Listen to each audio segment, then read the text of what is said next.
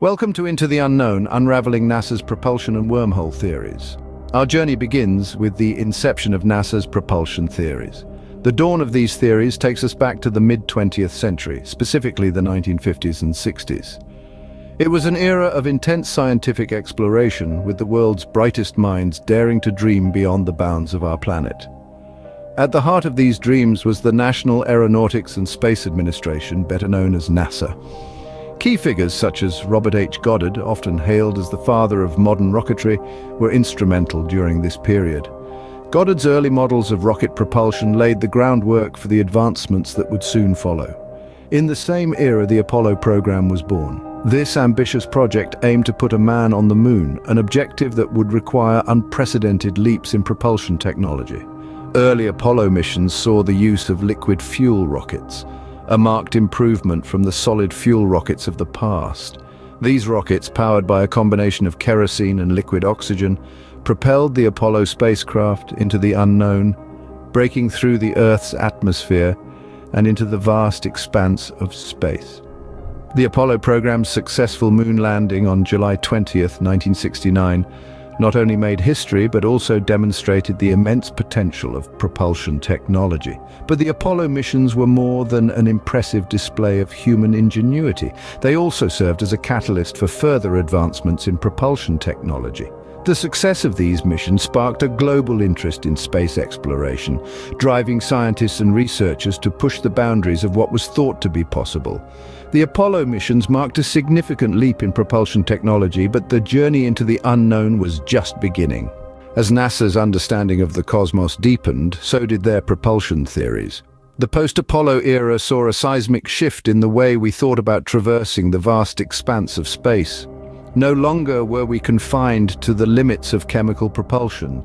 We dared to dream bigger, push harder, and venture further into the unknown. In the wake of the Apollo missions, the focus shifted towards more sustainable and efficient propulsion methods. Enter ion propulsion, a sophisticated technology that uses electric power to accelerate ions to generate thrust.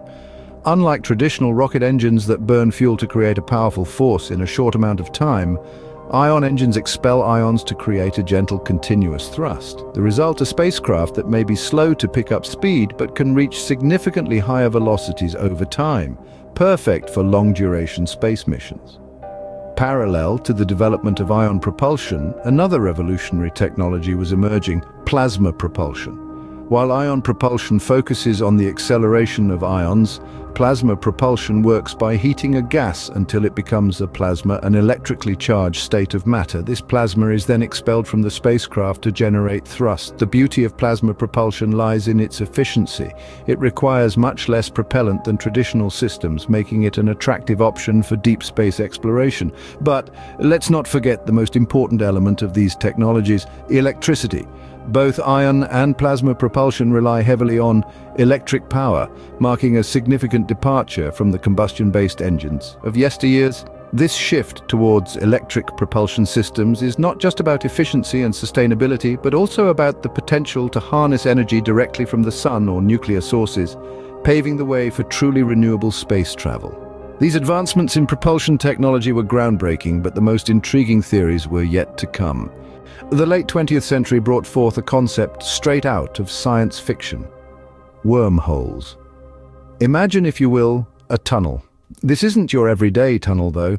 It's one that connects two points in space-time, potentially millions of light years apart. It's a shortcut through the cosmos, or at least that is the dream. This is the simplest way to describe a wormhole. The concept of wormholes was born out of Albert Einstein's theory of general relativity. It was in 1915 when Einstein proposed the existence of a four-dimensional space-time continuum. However, it wasn't until 1935 that Einstein and physicist Nathan Rosen applied this theory to propose bridges, or wormholes, through space-time. These Einstein-Rosen bridges, as they were initially called, were mathematical solutions to the equations of general relativity. They suggested that the fabric of the universe could be folded over onto itself, creating a tunnel between 2 points.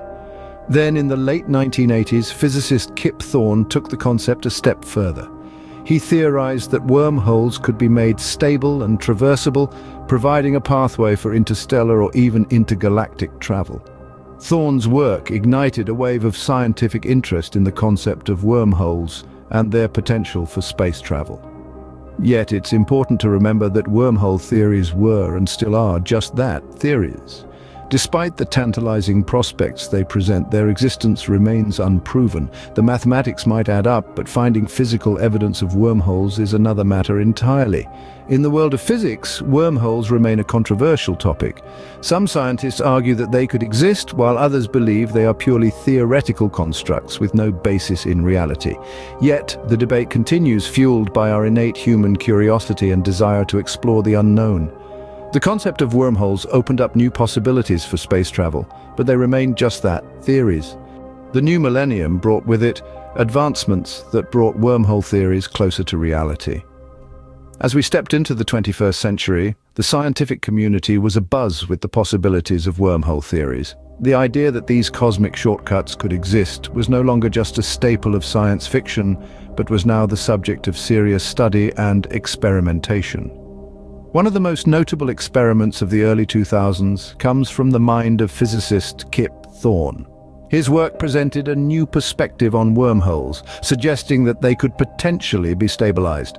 Thorne's study, while theoretical, opened the door to a whole new realm of possibilities in our understanding of the universe. Fast forward to the 2010s, and we find ourselves in the world of quantum entanglement. This phenomenon, where particles become interconnected no matter the distance between them, has been likened to a wormhole by some scientists. The entangled particles seem to communicate faster than the speed of light, essentially teleporting information across vast distances. But what does this mean for space travel? Well, if wormholes do exist and can be stabilized as Thorne suggests, we could potentially use them as a means of interstellar travel. Imagine, if you will, stepping into a wormhole on Earth and stepping out on the other side of the galaxy.